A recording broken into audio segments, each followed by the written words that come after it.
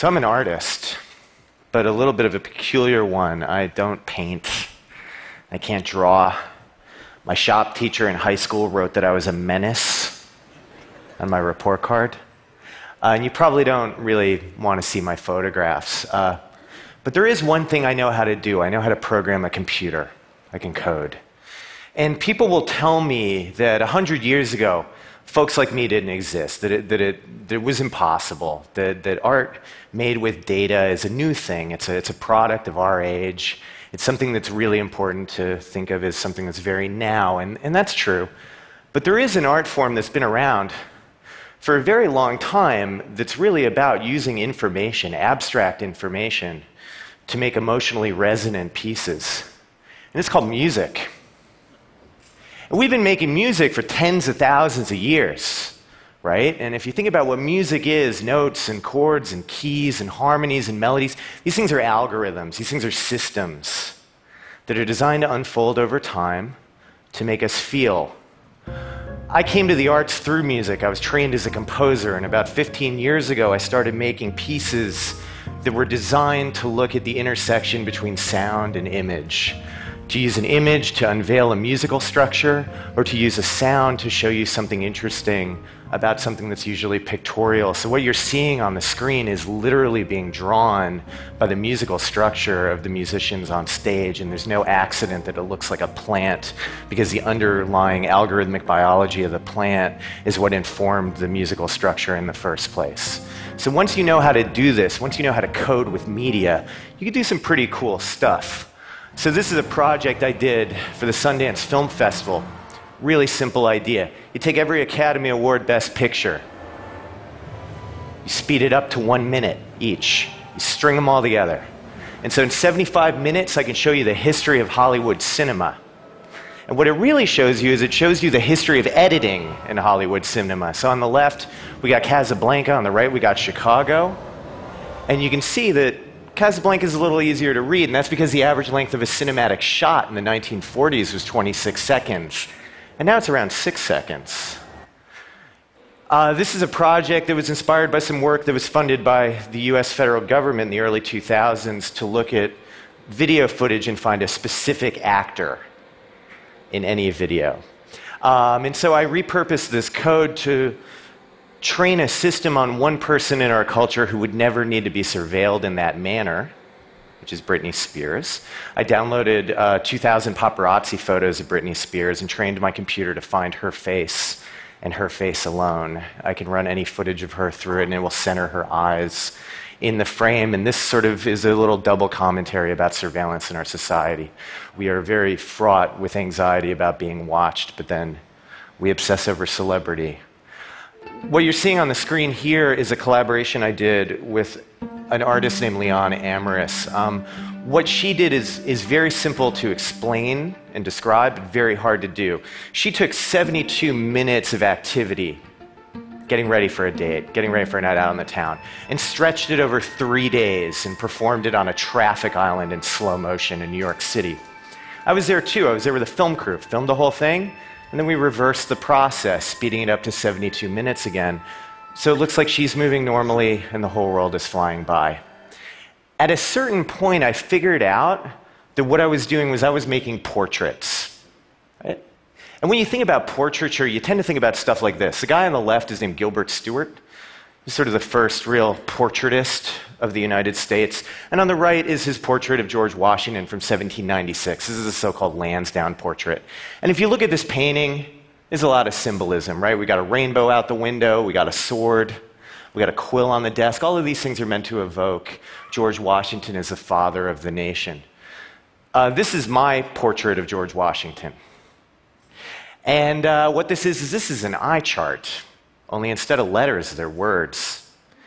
And what the words are is they're the 66 words in George Washington's State of the Union addresses that he uses more than any other president. So gentleman has its own symbolism and its own rhetoric. And it's really kind of significant, right, that that's the word he used the most. This is the eye chart for George W. Bush, who was president when I made this piece, and how you get there from gentleman to terror in 43 easy steps tells us a lot about American history and gives you a different insight than you would looking at a series of paintings. These pieces provide a history lesson of the United States through the political rhetoric of its leaders. Ronald Reagan spent a lot of time talking about deficits. Bill Clinton spent a lot of time talking about the century in which he would no longer be president, but maybe his wife would be. Right? Lyndon Johnson was the first president to give his State of the Union addresses on primetime television. He began every paragraph with the word tonight. And Richard Nixon, or more accurately, his speechwriter, a guy named William Safire, spent a lot of time thinking about language and making sure that his boss portrayed a rhetoric of honesty. This project is shown as a series of monolithic sculptures. It's an outdoor series of light boxes. And it's really important to note that they're to scale. So if you stand 20 feet back and you can read between those two black lines, you have 20/20 vision. Okay, so this is a portrait. And there's a lot of these, right? There's a lot of ways to do this with data. And I started looking for a way to think about how I can do a more democratic form of portraiture, right? Something that's more about my country and how it works. And so every 10 years, we make a census in the United States. We literally count people. Find out who lives where, what kind of jobs we got, what language we speak at home. And this is important stuff, right? This is really important stuff. But it doesn't really tell us who we are, right? It doesn't tell us about our dreams and our aspirations. And so in 2010, I decided to make my own census. And I started looking for a corpus of data that had a lot of descriptions written by ordinary Americans. And it turns out that there is such a corpus of data that's just sitting there for the taking. It's called online dating. So, in 2010, I joined 21 different online dating services. As a gay man, a straight man, a gay woman, and a straight woman in every zip code in America, and downloaded about 19 million people's dating profiles. About 20% of the adult population in the United States. I have obsessive compulsive disorder. This is going to become really freaking obvious. Just go with me. Okay? And so what I did was I sorted all this stuff by zip code. Okay? And I looked at word analysis. So these are some dating profiles from 2010 with the word lonely highlighted. If you look at these things topographically, if you imagine dark colors to light colors or more use of the word, you can see that Appalachia, is a pretty lonely place. You can also see that, Nebraska ain't that funny. And this is a kinky map. So what this is showing you is that the women in Alaska need to get together with the men in southern New Mexico and have a good time. Okay, and I have this at a pretty granular level, okay? So I can tell you that men in the eastern half of Long Island are way more interested in being spanked than men in the western half of Long Island. This is going to be like your one takeaway from this whole conference. You're going to remember that fact for like 30 years, okay? Just I'm telling you. Okay, when you bring this down to a cartographic level, you can make maps and you can do the same trick I was doing with the eye charts. You can replace the name of every city in the United States with the word people use more in that city than anywhere else. So if you've ever dated anyone from Seattle, this makes perfect sense. Okay, you got pretty, you got heartbreak, right? You got gig, you got cigarette, right? They play in a band and they smoke. Right, and right above that, you can see email. That's Redmond, Washington, which is the headquarters of the Microsoft Corporation. Some of these you can guess. So Los Angeles is acting and San Francisco is gay. Some of these are a little bit more heartbreaking. So in Baton Rouge, they talk about being curvy. Downstream in New Orleans, they still talk about the flood. Folks in the American capital will say they're interesting. People in Baltimore, Maryland will say they're afraid. This is New Jersey. I grew up somewhere between annoying and cynical. And New York City's number one word is now, as in now I'm working as a waiter, but actually I'm an actor, right? Or now I'm a professor of engineering at NYU, but actually I'm an artist, okay? If you go upstate, you can see Dinosaur, that's Syracuse. The best place to eat in Syracuse, New York, is a Hell's Angels barbecue joint called Dinosaur Barbecue, right? That's where you take somebody on a date. I live somewhere between Unconditional and Midsummer in Midtown Manhattan. And this is gentrified North Brooklyn. So you got DJ and glamorous and hipsters and urbane. So that's maybe a more democratic portrait, right? And the idea was, what if we made red state and blue state maps based on what we want to do on a Friday night? This is a self-portrait. This is based on my email, about 500,000 emails sent over 20 years. You can think of this as a quantified selfie.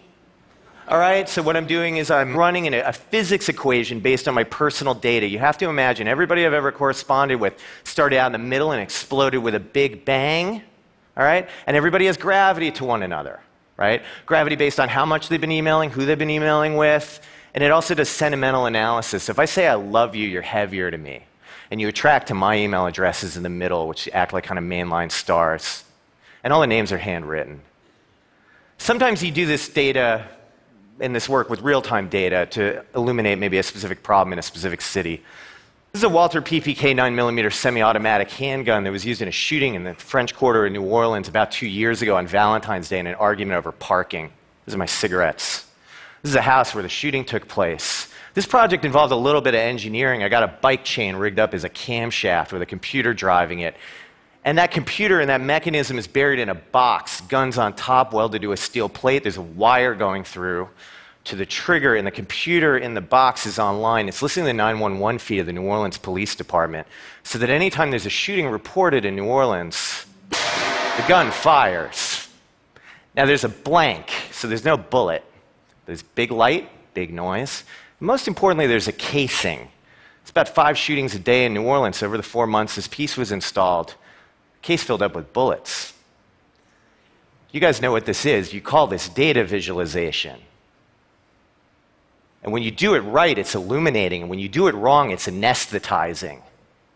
It reduces people to numbers, so watch out. One last piece for you. I spent last summer as the artist in residence for Times Square. And Times Square in New York is literally the crossroads of the world, right? And one of the things people don't notice about it is it's the most Instagrammed place on earth. About every 5 seconds, someone commits a selfie in Times Square. About 17,000 a day, and I have them all. And these are some of them with their eyes centered. Every civilization will use a maximum level of technology available to it to make art. And it's the responsibility of the artist to ask questions about what that technology means and how it reflects our culture. And so I leave you with this. We're more than numbers. We're people, and we have dreams and ideas. And reducing us to statistics is something that's done at our peril. So thank you very much.